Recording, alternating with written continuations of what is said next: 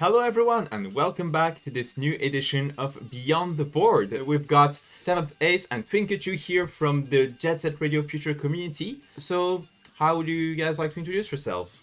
Hi, I'm 7thAce. I do a lot of the bingo playing. Also, I'm involved with being a modder slash nerd of JSRF who reverse engineers the game and occasionally, and by occasionally I mean twice a year, does an actual speedrun of the game. I am twinkachu. I'm also an any percent runner in theory, but I haven't done an any percent run in a while. And I'm a big fan of bingo, and I run the JSRF community's bingo tournament.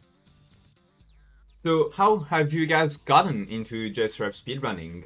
So I started speedrunning in 2013 with Portal Inbounds. Played some other games and eventually picked up Jet Set Radio Future in 2017 after remembering the ridiculously good soundtrack that it has, and then going and YouTubing up some speedruns for it, and then following them to Twitch streamers into, oh my god, 4.5 years later, I'm still playing this game from 2002. What am I doing with my life? Also, it's been a fantastic thing, so. I'm newer to the speedrunning scene. About a year ago, an IRL friend of mine got really into running the game, and so I kind of watched him learn the game on streams and stuff.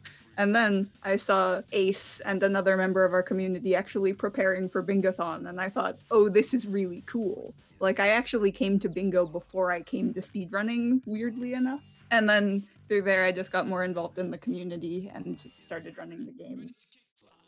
What are the aspects of Jet Set Radio Future that are your favorites? For me, as I think one review of it put, it's a freedom of movement. Jet Set Radio Future is an open world game for the most part, and in the way we play it in bingo, it is that in its truest sense. And it's really, really a lot of fun to be able to move around the areas that they have designed specifically for good movement in optimal ways. It is genuinely the most satisfying part of the game, and I highly recommend it. There's a near unlimited cap for how much cool stuff you can do in the game. It's got just a movement system that's really, really satisfying to get a good hold on. Like, when you play it casually, it's kind of awkward, and you're like, what am I doing? And then as you get a better grasp of how the movement works and start to do really cool, like, movement tricks, it's just such a satisfying experience. How did you get into bingos? Well, I suppose we already know for twinkachu since that's how you got started in the first place. But yeah. What about you, 7thAce?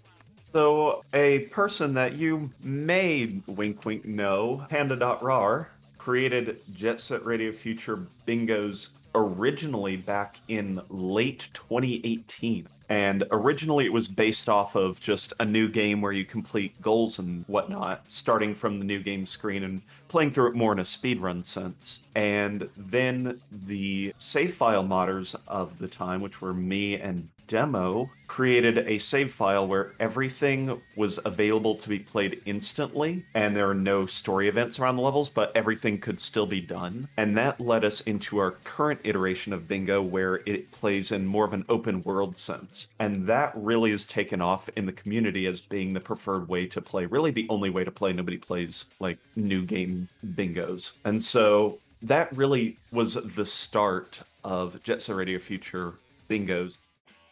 You already mentioned that movement is something that makes the game really fun to run in general, but when it comes to the bingos themselves, what is it that really makes it fun for you? One of the things that stands out about bingo to me is the pacing. It's so much faster paced than like an any percent run. Our any percent world record is somewhere in the hour and a half-ish range. A 1v1 bingo game takes like half an hour. A 2v2 takes even less. You're always doing something. You're always trying to think like 4 steps ahead. It's chaotic in the most entertaining way possible.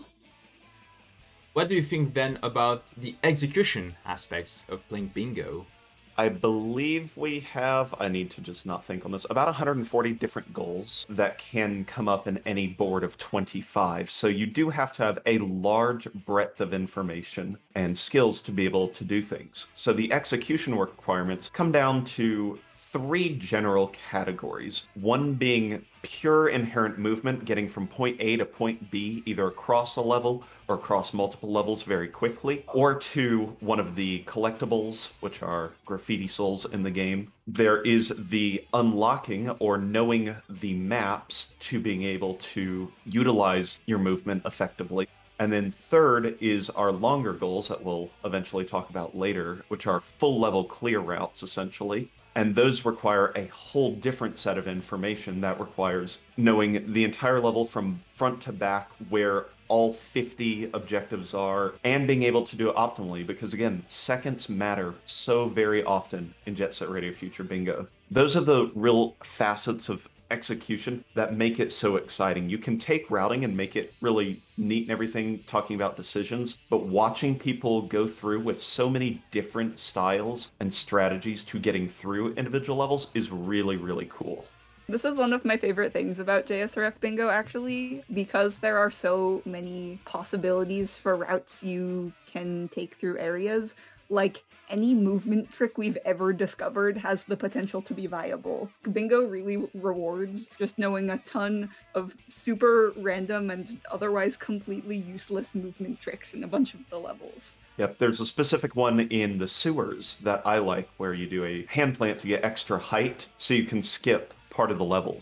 The sewers, notoriously from anybody who's played Jet Set Radio Future, is an extremely vertical level and it's extremely punishing if you fall, but the bingo experts of the area are really good at being able to mitigate a ton of the obnoxious platforming that can exist and all of a sudden just take this level and turn it into a really, really fun experience. So that's my personal favorite of tricks that can be done.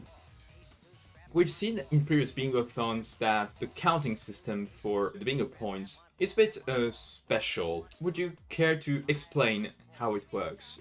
So every square is worth 1 point to start. But because Jet Set Radio Future has either quick collectible goals or ridiculously long clear everything goals and very little in between, we went ahead and changed up the point system such that the long goals are worth 3 points per square. So our collectibles, our character unlocks, and our graffiti souls are all worth 1 point, and our graffiti routes, which are full level clears of 50 or more things, count as 3 points. And it creates this interesting dynamic where suddenly certain objectives become more or less available in the early part of run, or the early part of a bingo game versus the later half, and it plays with the strategy. You could play more graffiti heavy and try and get extra points through that if you feel confident in that. Or you can try and gather a lot of graffiti souls, which is more of a like board control, accumulate a lot of points, maybe grab some bingos along with it.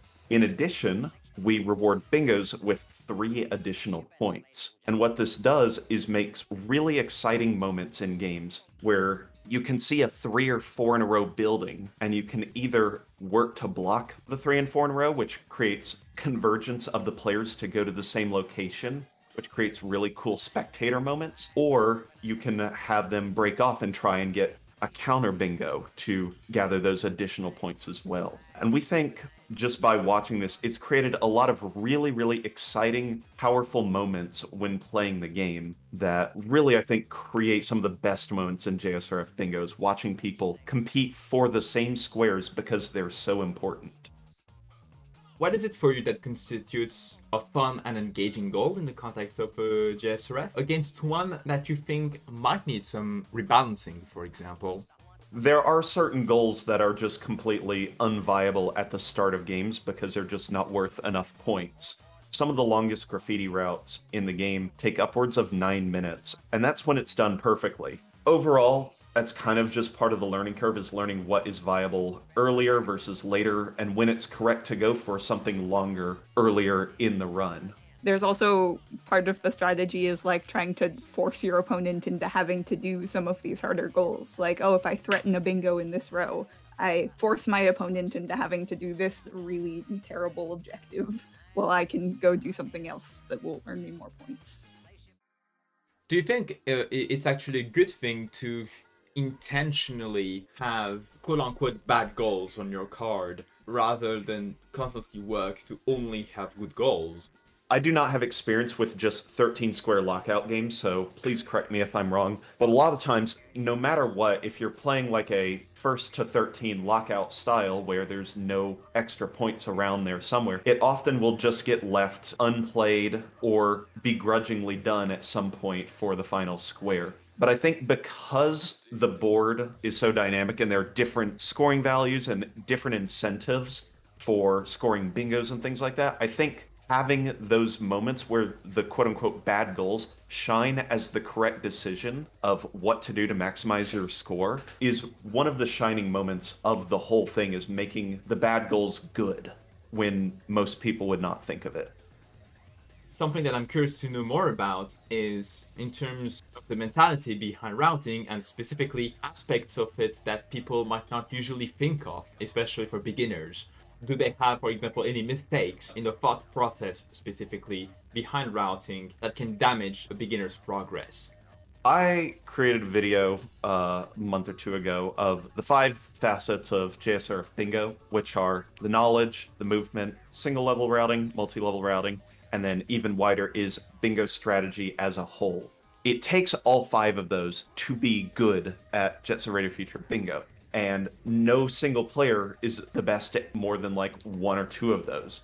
So there are a lot of different facets, and it starts off for a lot of new players with just finding what goals are easy and getting them done early or something like that. And that's a good starting point. But very quickly, after maybe a competitive start with good players or teams, you'll see that they tend to fall off because the good players then have a better follow-up strategy of where to go next. The other thing that I kind of notice with newer players is that lots of them just gravitate towards the quote-unquote easy areas rather than areas that have a lot of stuff in them. New players get really intimidated by the areas they're less familiar with, and so they'll commit to doing like the first level you do in any percent, even if it only has 1 or 2 goals, rather than rushing out to some of the harder like sides of the board to get more things.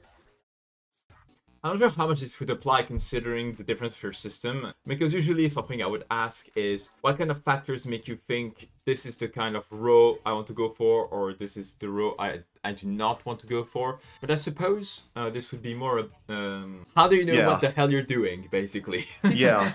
So at the start of every game, we actually have a 1-minute strategizing time. And we found that this actually greatly improved games because games are blitz fast off the start and seconds matter. The first 60 seconds can sometimes just make or break a game before we implemented it. And it led to really strange scenarios where people were trying to read the board and then stood around doing nothing because it's too hard to move to an area and read the board and find everything immediately.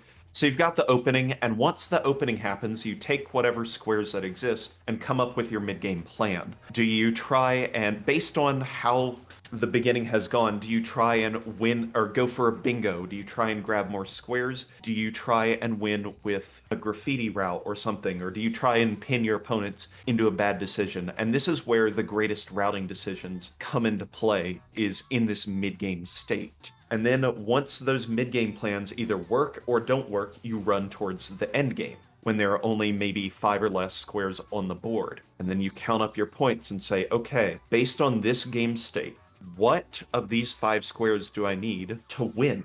I know other, like, game modes, I guess, like other kinds of bingos really incentivize, like, picking a row and just committing to that bingo right away. And in JSRF, in order to do that, you need, like, a really, really specific kind of board generation, and also for the other team to not notice the bingo at all. Like, if you commit to a bingo right away, it rarely goes to plan. What would you say is the barrier for entry for people who are interested in picking up Jet Set Radio Future bingos? And have you got any advice for them? Yeah, so honestly, the barrier for entry is a little massive. Like, you have to know where all of the collectibles in the game are and how to unlock them and, like, how to navigate all of the levels, which isn't something any percent will teach you. And so once you've got that and, like, the basics of movement tech, you also kind of have to have a grasp on, like, how we play bingo, like, the strategy and the meta behind it. And you pick that up as you play, but starting out is kind of an overwhelming experience. Like, the best way to learn is really just to play a lot. One thing we have found is that this 2v2 format works pretty well with where our community's at now. We have kind of a smaller group of people who have a lot of bingo experience, and then a group of people who have no bingo experience but are interested in learning. And so being able to play on a team with an experienced player who can kind of walk you through their strategy makes that starting out a little less overwhelming. Do you think quote-unquote normal speedrunners could benefit from doing bingos in some way in the context of Jet Set Radio Future, especially when it comes to runners who run categories that don't explore the game to its fullest, such as any percent? Yes, do something that's not any percent. You will be better at this game. My goodness. It's so much better overall. You can actually learn backups, find what you like in this game. I'm not going to say you must play the bingo, but there are advantages to at least trying it out. Yeah, bingo gives you like a good sampler of everything that all of the kinds of speedruns have to offer. Like you get to try out all of the areas, and you get to try out all of the like longer format things in the game, like soul hunting and like graffiti. Bingo helps you figure out what to do when you run into trouble. It helps you figure out backups and stuff that you just never encounter if you only run any percent. A lot of new runners feel a lot of pressure to like, I have to do the perfect thing, I have to do the optimal route, and I was way more comfortable with like, yeah, this works, I'll do this. I am way more of the belief that it is more valuable to know a lot of things about the game than like to start out by just grinding the hardest trick for hours on end. Yeah. Learning the basics of the game will help you so much more when you do inevitably try to learn the hard tricks. How do you think the community can further support bingos then? Especially considering you've got the tournament starting up really soon. You can catch all of the tournament stuff at twitch.tv/JSRF bingo. That is where all of the stuff happens. Have you got any final words you'd like to say to the community and everyone? Well, since we're speaking mainly to the bingo community here, if you're interested, check us out. We do submit to Bingothon fairly often. We have a lot of fun matches that we like to put on for people. We spend lots of time preparing and making sure that everybody is good to go, and we've got lots of prepared commentary so you can follow what's going on and whatnot. So check out some of our old Bingothon VODs, or again, the ones on twitch.tv/JSRF, and by the time you're watching it, JSRF Bingo. So all of those should be pretty exciting. And for anybody interested, at the end of this, you can hit us up. We don't have a public link for the JSRF Bingo Discord yet, but it will probably exist eventually, trademark. And our speedrunning hub at jsrfspeedruns.com will get you started. Yeah, if you're interested in bingo, just like track down our speedrunning community and someone will point you the right way.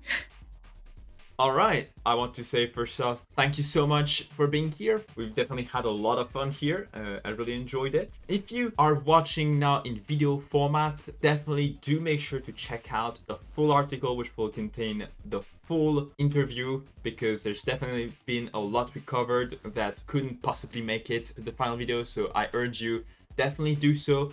Definitely make sure to give a follow to both 7thAce and twinkachu, and to also give a follow to the JSRF Bingo Twitch channel for the tournament that will be just about to start at the time of recording. Thank you, everyone, and we'll be seeing you on the next Beyond the Board. Bye! Bye! What about the future?